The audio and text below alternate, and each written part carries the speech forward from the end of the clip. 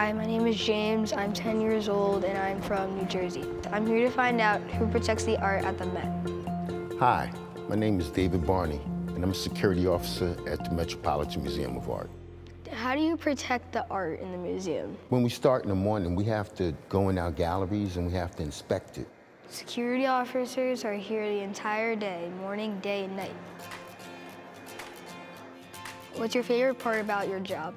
I think the most fun part of my job would probably be interacting with the people.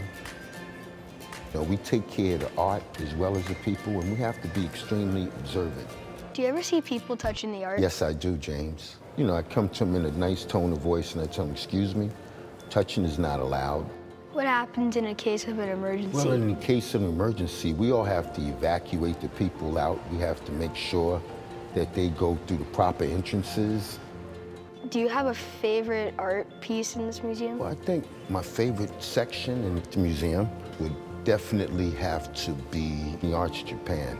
I also enjoy the Astor Court, and usually when people come in there, we try to have them tone their voices down, whether they're school groups or they're just regular people. We try to get them to calm down.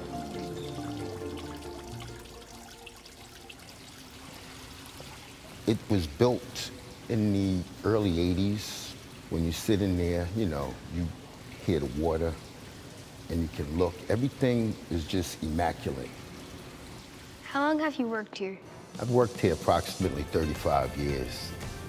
So a lot of times in the morning, I come in rather early. I usually get here a little bit before 7, so I can really take it in without anyone else in the museum but me.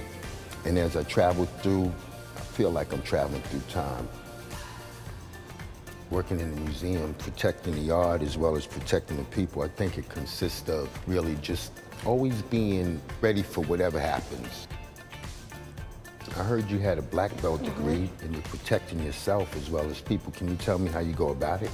I've been doing Taekwondo for 6 years, and in Taekwondo, he teaches us not to use it unless you're in like trouble or you're like defending yourself. It's not just that. It's a way of thinking and living, so. Come here.